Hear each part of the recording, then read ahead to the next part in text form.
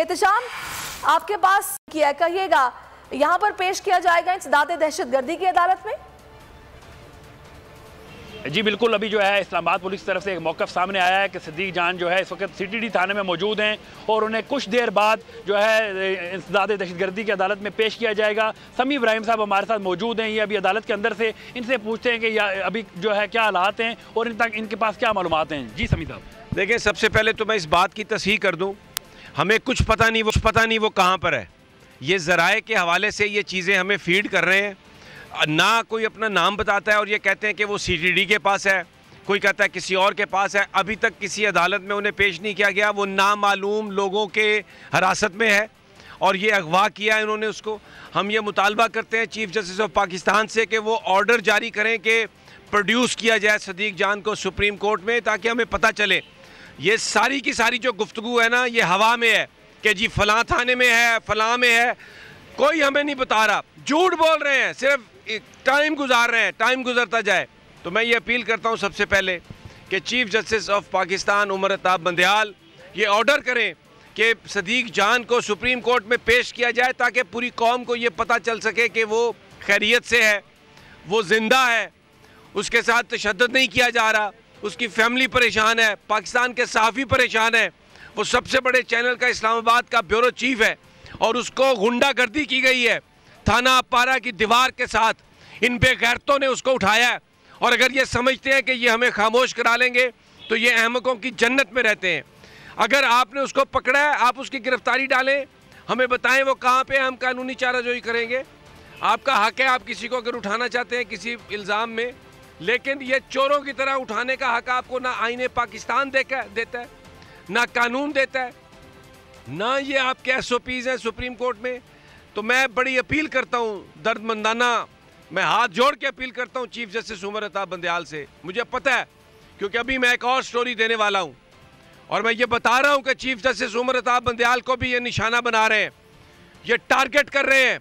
कल ये जो 6 घंटे बैठे रहे हैं वज़ीर आज़म हाउस में, ये मैं पूरी कौम को बताना चाहता हूँ। इन्होंने आज एक नई वीडियो रिलीज़ की है, जो चौधरी परवेज़ इलाही का प्रिंसिपल सेक्रेटरी है मोहम्मद भट्टी, उसको जब ये इन्होंने उठाया, टार्चर करके उसको बयान लिया है उससे, और उससे सवाल कर रहे हैं कि जनाब ये कैसे ज़मानतें हो रही हैं, तो वो आगे से, क्योंकि उसको मारा है, मार पीट के उसको बयान लिया उससे कि जी वो उमर अताब बंदयाल साहब मैनेज करते हैं, मज़ाहिर नकवी साहब का नाम है, एजाजुल हसन साहब का नाम है। ये अभी इन्होंने वीडियो फेंकी है।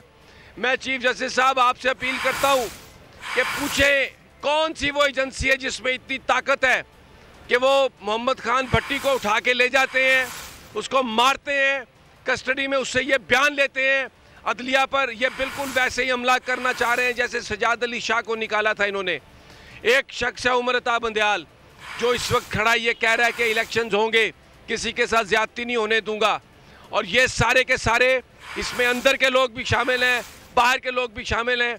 इन्होंने एक साजिश बनाई है और ये अभी वीडियो फेंक रहे हैं।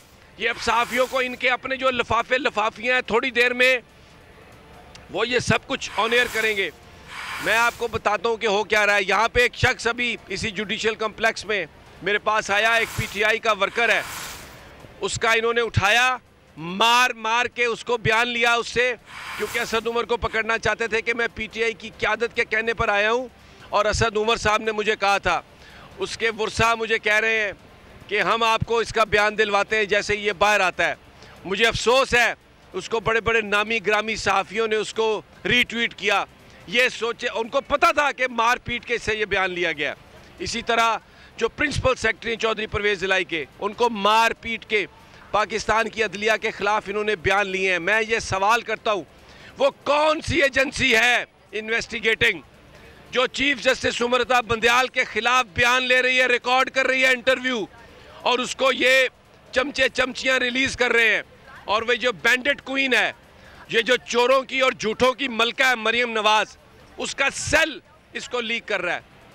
मैं आपको ये बताना चाहता हूँ कि अगर आप ये समझते हैं कि हम सारे के सारे गिरफ्तार होने के लिए तैयार हैं, पूरा बॉल गिरफ्तार हो जाएगा आके, हम कहते हैं आओ पकड़ो हमें अगर आप पकड़ना चाहते हो। अगर आप ये समझते हो कि इस तरीके से आप डरा लोगे, कोई डरने वाला नहीं है। और आपके झूठ और आपकी मुनाफकत हम बिल्कुल बेनकाब करेंगे।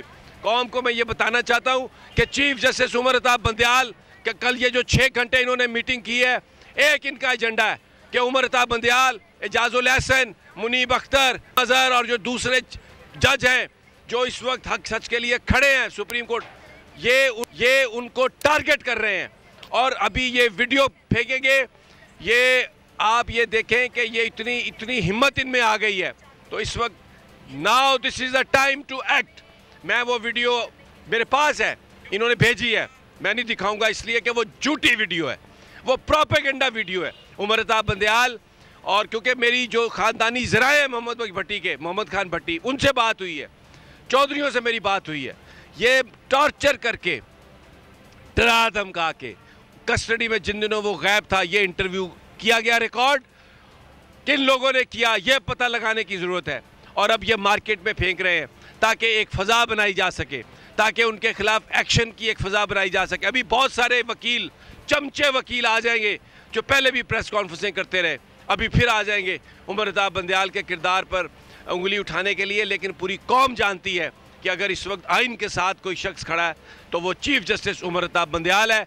और ये ज़रूरी है कि सारे वकला, Lahore high court bar, supreme court bar और जो दूसरी बार्स हैं, ये सब इकट्ठे हो और निकल आए बाहर। ये जो चोरों का टोला काबिज है और साफ़ियों को उठा रहा है, सदीक जान को उठाया, अब उमर अताब बंदयाल के खिलाफ ये सब कुछ कर रहे हैं, इन सब को रोके और बोल इंशाअल्लाह पाकिस्तान के लोगों के साथ खड़ा है। हमें उठा के ले जाए, हमारी ज़बानें खामोश करा दे, हमें मार दे, लेकिन अगर ज़िंदगी रही तो ये इंशाअल्लाह ताला हम हर तरह की जो साजिश है कौम को बताएंगे और इन लोगों को, इन चेहरों को बेनकाब करते रहेंगे। जी, जैसे आपने समी साहब को सुना, जैसे आपने मुझे कहा था कि आपको मालूमात मिली हैं कि सिद्दीक जान को एटीसी में पेश करेंगे, तो ऐसी जो मालूमात हमारे पास अभी कोई भी ऐसी मालूमात नहीं है।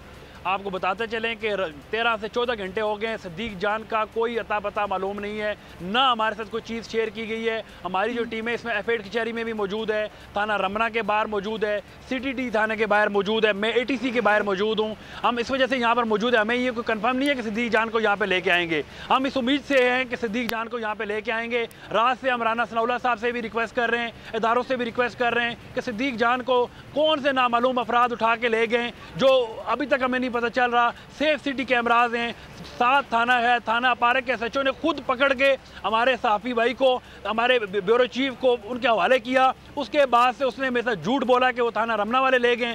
थाना रमना में मैंने चेक किया तो उन्होंने कहा हमारी कोई टीम ही नहीं है किसी को लेने निकली, हमारा तो आज कोई ऑपरेशन ही नहीं है। फिर सीटीडी की बात हुई, वहाँ से भी उन्होंने इनकार किया। अब तक जो है हम मुख्तलिफ इदारों से चेक कर चुके हैं, सिद्दीक जान का कहीं अता पता कोई मालूम हमें नहीं हुआ, ना ही किसी अदालत में सिद्दीक जान को पेश किया गया है। जी ठीक है एहतशाम अली अब्बासी, जो ही आपके पास इस हवाले से खबर आए, ठोस खबर हो जिसपे आपको मालूम हो कि खबर पक्की है, पुलिस तो फिलहाल कुछ मानने को तैयार नहीं है, ऑफिशियली कुछ नहीं बताया जा रहा है। हम मुंतज़िर हैं कब बताया जाता है, कब पेश किया जाता है। अगर आपको ये वीडियो पसंद आई है तो लाइक पर क्लिक कीजिए। था हुकूमत का फिरौन को भी नशा, जुल्म पर जुल्म वो खलकत पर करता रहा। जुल्म और जबर की एक और दास्तान, हुकूमत का आजादी सहाफत पर कारीवार। सच की आवाज, सिद्दीक जान को चुप कराने की कोशिश। जुल्म के खिलाफ अलम बुलंद करने वाले सहाफी भेंट चढ़ने लगे। अदालती अहकामात के बावजूद मुहिब्बे वतन सहाफी बोल न्यूज के ब्यूरो चीफ सिद्दीक जान को गिरफ्तार कर लिया गया। उफ, क्या जुल्म है। बोल इस जुल्म के खिलाफ आला अदलिया से इंसाफ का मुंतजिर है। सब्सक्राइब करें और बेल दबाएं ताकि कोई खबर रह न जाए।